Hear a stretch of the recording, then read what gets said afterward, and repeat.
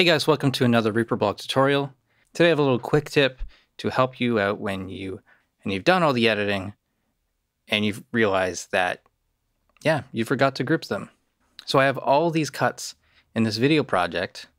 I've got the audio and video in sync, but if I move one of these now, it's going to mess up the sync.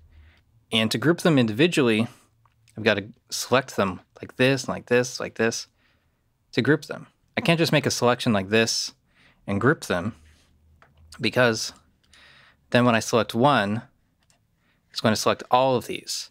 It links both vertically and horizontally. So let's ungroup that. What I need to do is use this great script from X-Raym. The title of it is a little confusing, but what it does is exactly what we want. Group selected items according to their order in selection per track. So make a selection for all of these items here, and then run this action. It's going to group them vertically only. So track 1 and 2, the items where their splits are going to link up the correct way. And it's also going to give them a unique color that repeats, so adjacent items are not the same color. Let's run that. And there we go. Got this rainbow effect, but the main thing is that we can select any one of these and the corresponding video or audio file will link.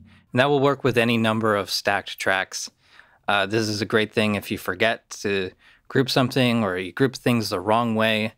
This just really helps a lot. You can get this script from Repack.